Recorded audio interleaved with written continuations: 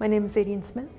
I did the Yak Shave for the Brave 2 years in a row now.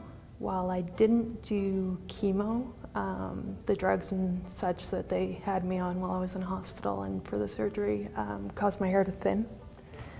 And it wasn't noticeable to other people, but it bugged the heck out of me. And so I was looking for shaves around Ottawa, and Yak's shave was coming up the following Saturday. About a couple of weeks before the shave, I decided I fell in love with my hair. I didn't know if I could go through with it, so I shaved it into a mohawk, thinking, there we go, now I have to shave it out to grow it back out.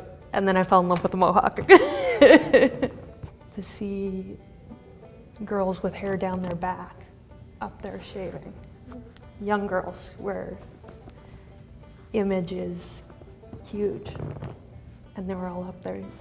There were so many people shaving, it was amazing. This past July I did the Retreat Yourself. The retreat was just, it was pure bliss.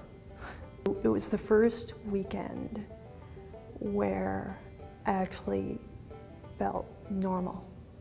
All of a sudden, there were all these others who, even if they hadn't gone through what I'd gone through, they all understood. My hair's kind of falling out a little bit again, so if it keeps up, then probably.